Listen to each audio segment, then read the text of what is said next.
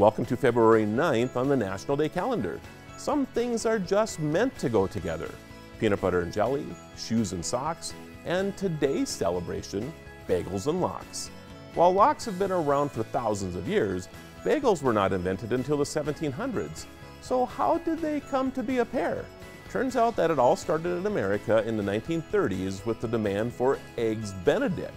Because this dish could not be considered kosher, the Jewish community in New York came up with the perfect alternative, a toasted bagel topped with lox and a schmear. This pairing became so closely linked that when bagel workers went on strike in the 1950s, the sale of lox dropped by 50%. Today, it's easy to have your schmear and eat it too, and on National Bagel and Lox Day, we celebrate this dynamic duo.